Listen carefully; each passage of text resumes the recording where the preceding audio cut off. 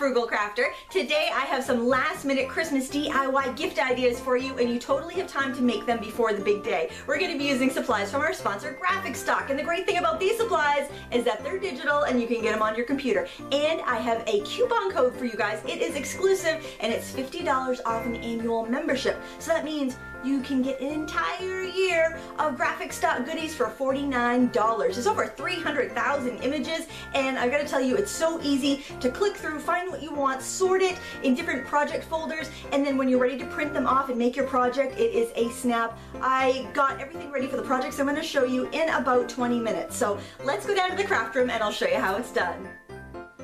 For our first project, we're going to make some decorative coasters using some inexpensive tiles from the hardware store. Now, whenever I work on ceramic or glass, I like to clean it first by wiping it down with some rubbing alcohol.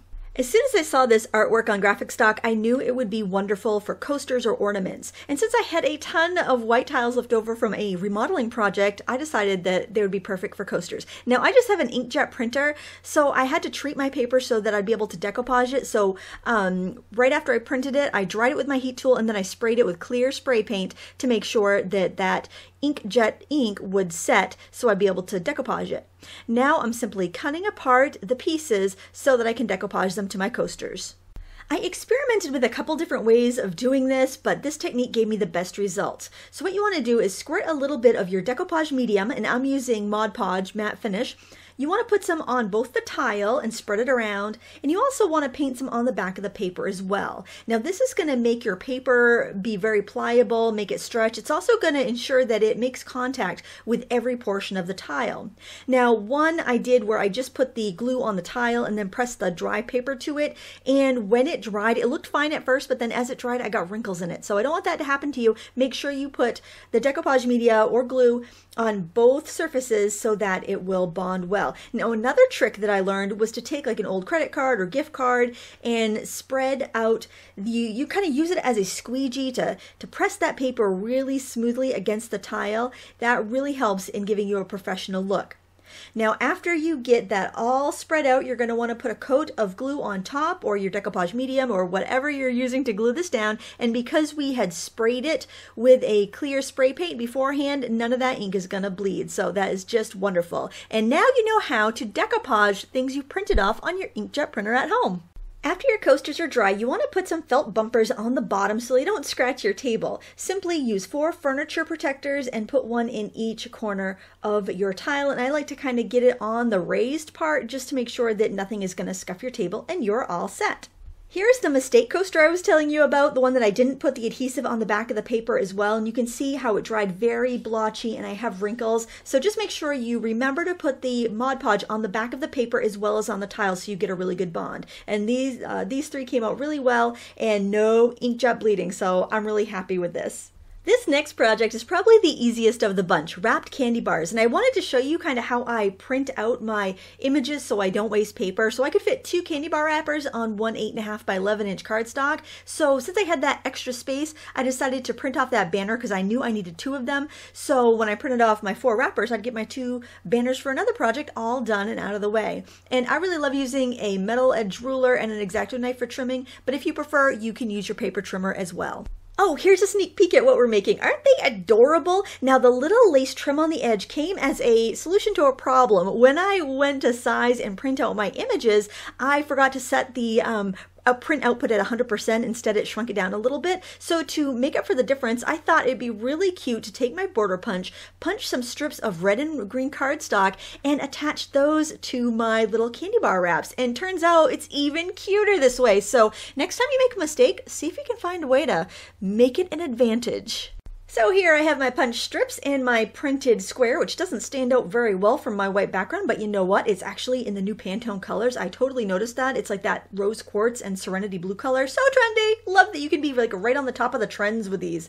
And I'm just adding a little bit of adhesive to the edge of my punched strips to hold it onto the back of the wrapper. It looks really seamless and really pretty.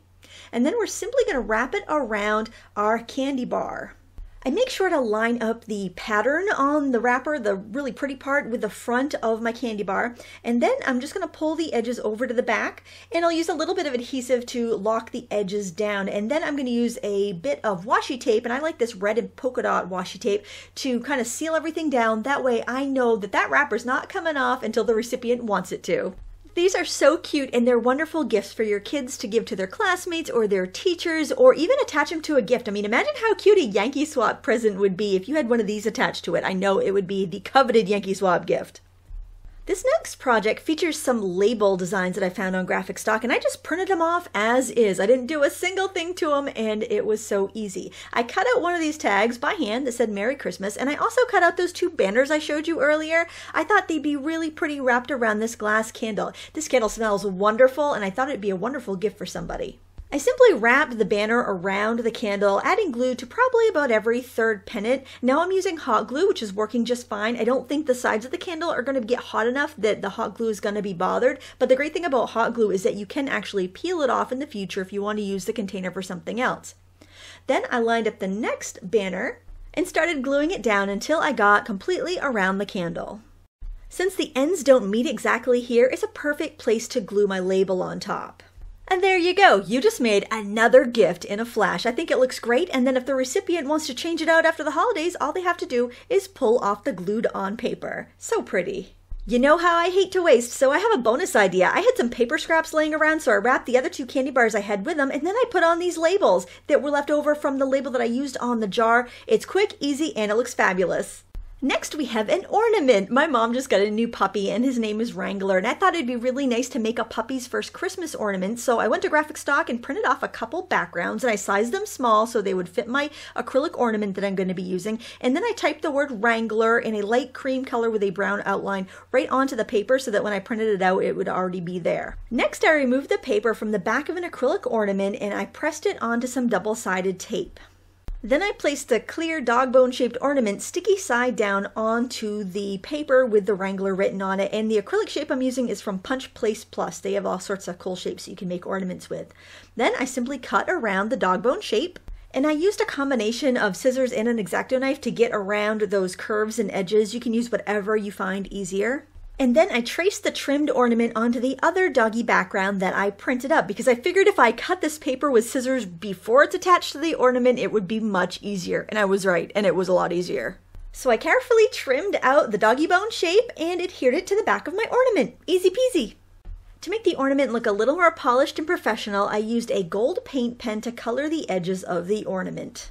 I thought it'd be a really nice touch to make kind of like a fake dog ID tag to embellish this ornament with, so I took a soft aluminum stamping blank and I used a piece of washi tape to tape it to my little portable jewelry anvil. Now I'm using a hammer and some letter stamps, and these are just metal letter stampers. You can find them at the craft store in the jewelry section, just to tap on the words First Xmas 2015, because that way they'll remember what year they got the puppy and that it was around Christmas time, and I just think that is nice for a keepsake ornament. Just remember to give it one tap and that's it, and that's all you need to do. To further enhance the design, I took a Sharpie and I just colored over, and that's just a permanent marker, any permanent marker's fine, and I colored over my letters and then I wiped away the excess, and then it really makes the letters stand out a lot better. Then I simply used a piece of gold crochet cotton to attach the tag to my ornament, and then I secured both ends together with a knot, and it's ready to hang on the tree. I hope you enjoyed these last-minute holiday DIY projects, and if you're going to try any of them, let me know in the comments below which ones you're going to try first. Special thanks to GraphicStock for sponsoring this video. If you like any of the artwork that I used today, make sure you check them out because I got it all there. And don't forget, for a limited time only, you can get a year subscription that's normally $99 for $49. Oh yeah, they got a $50 off coupon. The link is in the video description so you can snag yours. It's exclusive just for you guys in the Frugal Crafter community, so don't miss out. Thank you so much for watching, and until next time, happy crafting!